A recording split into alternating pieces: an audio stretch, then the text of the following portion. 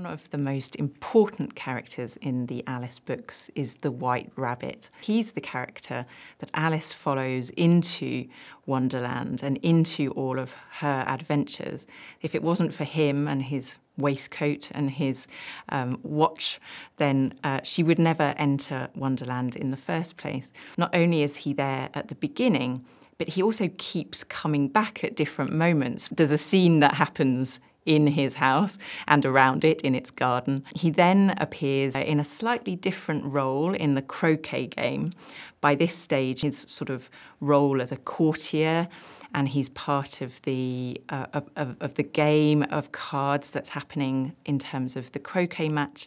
And then finally, he also makes a really important appearance right at the end of the book in the trial scene. Now he's in his role as a herald or messenger who actually starts all of the proceedings by blowing 3 sharp blasts on his trumpet. The White Rabbit is a character that we see along with Alice more than any other character. And because he keeps reappearing, we actually see him in quite a lot of different sort of scenarios and interacting with different characters, which is quite unusual for the characters in these books. Usually we tend to see them just interacting with Alice, maybe just once or at most twice. So the fact that the rabbit keeps coming back sort of indicates to us how important he is as a character. The thing that really grabs Alice's attention is the fact that he is quite a snappy dresser. He's very smart. At some point, Lewis Carroll actually describes him as being splendidly dressed. And we can see right at the beginning that he's wearing this wonderful waistcoat and jacket. He's holding onto an umbrella and peering at his pocket watch. The White Rabbit's really interesting because he's one of the only characters, in fact, he is the only character in Alice's Adventures in Wonderland who changes outfit. So we see him in this nice, smart outfit at the beginning of the book. When he gets to the trial scene, he's wearing much more formal court dress, and he's a herald or messenger, and he has a really important role at this point where he blasts 3 blasts on his trumpet, and the whole of the proceedings of the trial begin at that point.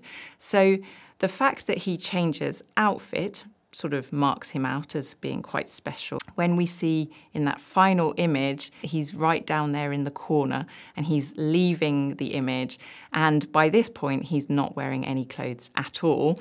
And this is a really sort of clever and important signal on the illustrator's part to tell us that Alice is returning to her ordinary world where rabbits don't wear waistcoats. Another really key thing about the White Rabbit is that he has his own signature sound. This is a character who, whenever we hear certain words or read certain words or hear them in our heads, we know that he's about to make an appearance. And those words are a little pattering of feet. So there's a sort of preparation happening in the words through the use of sound for us to know who it is that we can expect to be encountering again.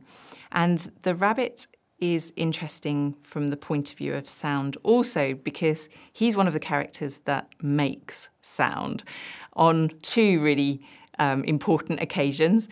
Once when he goes crashing into a cucumber frame, which is a bit like a greenhouse. And then finally in the trial scene at the end of Alice's Adventures in Wonderland, where he is actually the character who starts the proceedings with 3 blasts on his trumpet. So he's a character that brings Alice into Wonderland, but he's also one of the characters that shows her departure from it. The White Rabbit is, in terms of his character, is one stressed out bunny. He's constantly worried about losing things and about being late. And the way that Lewis Carroll shows us this in the story is that he's always being referred to as scurrying to places and hurrying to places. So the White Rabbit, his single most kind of obvious feature and trait is that he is just really, really, really nervous and flustered and terrified of what is going to happen to him.